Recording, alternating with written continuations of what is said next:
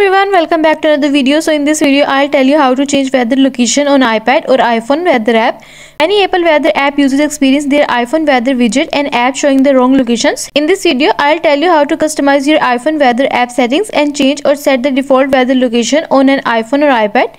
To rescue your battery life from your iPhone's weather app and weather widget, you need to disable location services, then set a default weather location, a city to permanently display in the weather app or widget. But first, subscribe to my channel for more upcoming videos and hit the like button. So let's start the video without wasting any time. First, I'm going to tell you how to turn off location services for weather on iPhone or iPad. For this, open the settings app, scroll down and go to privacy and security, and then tap on location services, scroll down and then tap weather,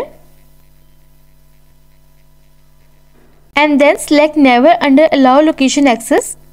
If you are not concerned with battery life and the Apple weather widget or weather app on your iPhone is not working, you can turn location services back on. If you have turned your location services off, remember to change the location in the weather app by adding the correct default city and remove any wrong locations that may be causing problems. Follow these same steps and select always or while using the app or widgets as you prefer, and you are done. Now that your location services are toggled off, we will select a default weather location to always display in the weather app. Next, I am going to tell you how we will allow you to know the weather and temperature at your location without pesky power and performance drains, and how to add city to weather app on iPhone or iPad. It's a quick and easy to set default weather location on an iPhone or iPad. For this, open the weather app. If a location pops up, select the menu icon in the lower right corner.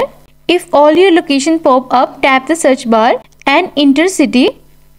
Locate the correct location in the search result and tap that location to continue, and then tap on add. Your default location will be added to your list of the locations at the bottom, and you are done. And next I am going to tell you how to delete weather location on iPhone. If the weather widget or weather app showing the wrong location, it could be because your location services are off and you have the wrong city selected as your default location. For this, open the weather app. Tap on the menu icon on the bottom right, locate the city you wish to delete and swipe left over it, and then tap on delete icon, and you are done. Next, I am going to tell you how to change the default location in the weather widget. Here I will show you how. For this, long press the weather widget and then tap on edit widget. Tap the location that is highlighted in blue. Enter the default location you want in the search bar or tap it in the list that appears as you begin typing.